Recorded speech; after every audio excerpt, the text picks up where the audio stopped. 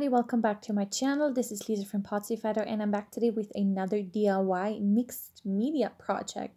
So I recently went through my stash and I found those three, I think they're chipboard, not quite sure, but I think they're chipboard hearts, and I decided to upcycle them. So I trimmed off the little ribbon thingy that they're that they have there, and I trimmed them off on the very top so I can use the ribbon later on. And now I'm coating them with two coats of white gesso. I don't care if it's a bit messy because this is a mixed media project, so I actually want it to be messy. This is my mixed media journal, and I just instead of wasting all of that gesso, I just put that in there. So yeah. And now I'm gonna clean up my work surface for a second. For me, it's always very important to have a somewhat clean work surface because otherwise it's very, like, the projects don't turn out as I want them to. And it just has to dry anyways. So what I'm doing next is I'm going through this is my tissue paper folder kind of, and I pull out those different kinds of tissue paper, and look at how perfect those tissue papers match my flowers that I decided to use. So for this like powder sugar tissue paper, I decided to use this gorgeous lady, and I just used my Memento Tuxedo black ink, which is not waterproof, I think, I'm not sure, but anyways, I used this. And actually it is, isn't it? I don't know. And I used this stamp, I don't know where it's from, this gorgeous lady. And for this pink one, I decided to use, I love this stamp. This is by James Lookberg Creative and it's called Charmed, I'm sure.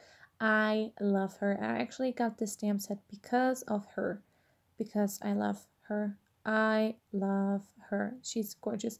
So I stamped this 1,000 times because I only need one of each for this project, but I thought since I'm, while I'm at it, I just should do a few more so I have them for art journaling and mixed media projects, because I really love to use tissue paper. It's like a collage sheet, if you know, like Jane Davenport has some, and it's the same thing basically. It's just on a different color and DIY'd.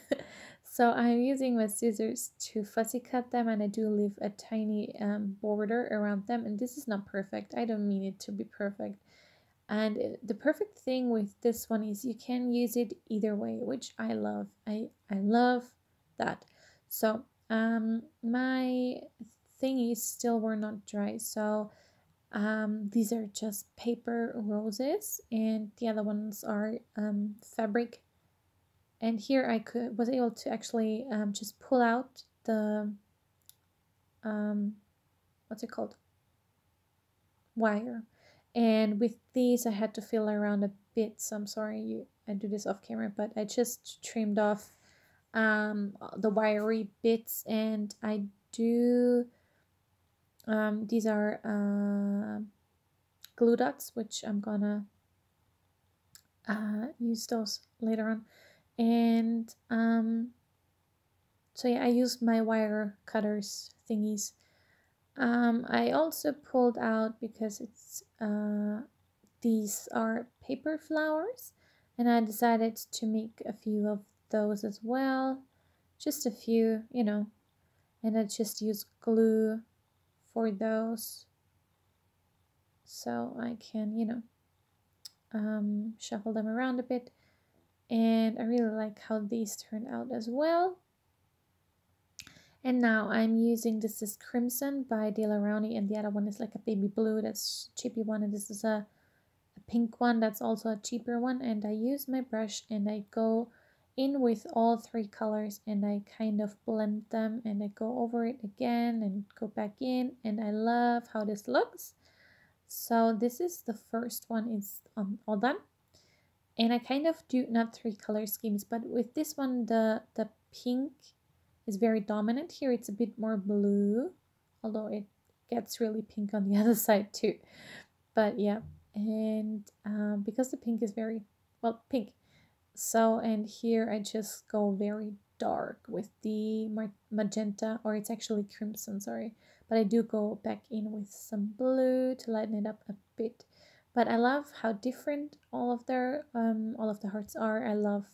I just love this. So I can use my mixed media journal and just plonk in the paint in there. So you have to watch me do this for a second. I'm sorry, but yeah, I'm a big fan of leaving everything I do in, because those are the videos that I prefer to watch. And yeah, so here I actually was able to color the whole page, which was fun. And now I'm gonna use my Memento Tuxedo black ink again, and this is a text stamp, and I tried to pull it off of its backing sheet. It did not happen, so I put it back down and I just used the whole thing. So I think they weren't dry as of now, so I had to use my heat gun. I think that's what I'm trying to do here, or trying to figure out where it is. Yeah, there it is. I just dried them, so sorry for my head there. So yeah, I dried them so they were dry, obviously. And so I'm using the Memento Tuxedo black ink, and as you can see, I'm not doing this in any way, shape, or form perfectly, and I just use the rest of the ink to stamp in my journal. I'm cleaning up the stamp as well, and yeah. So with those simple steps, you actually have made quite the impact, because it looks great. I love how this looks. Showing you up close. Obviously this is sped up a lot. So this is the Stress Collage medium, and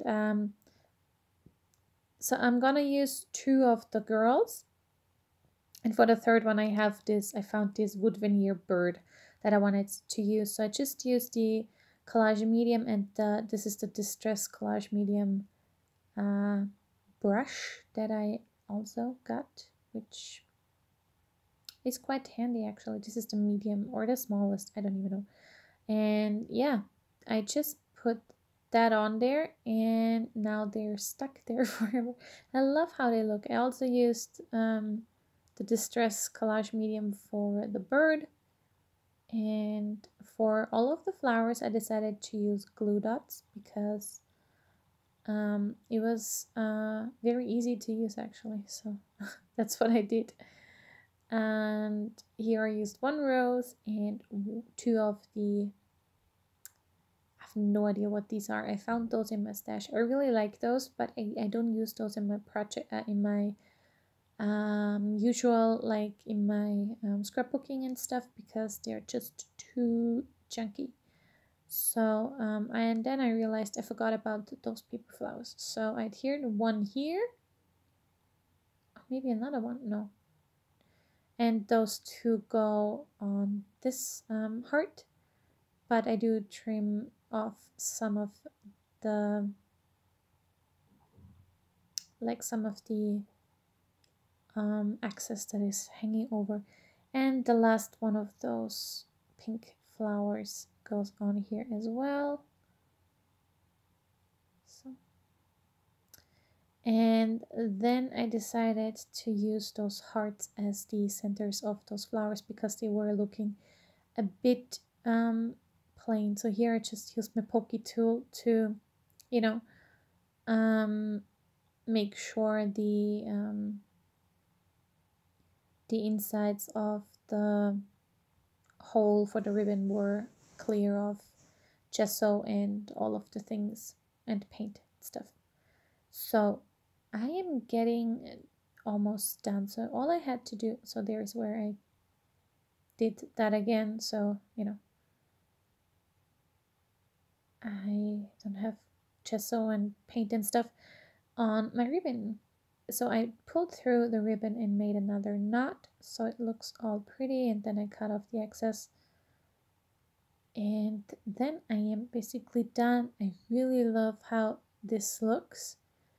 It was so much fun to do this, and honestly this didn't take all that long. I think I sped this up 4.5 times, so it took me about 45-50 minutes, something like that. I really love how they turned out, and yeah, here you can see them up close. You can see all of the beautiful texture. I love it. Oh, she's gorgeous. So yeah, that was my layout for you today. I really hope you enjoyed this one. I most certainly did. And if you liked this video, please give me a thumbs up, subscribe if you haven't already, and I will see you next time. Thank you so much for watching. Bye!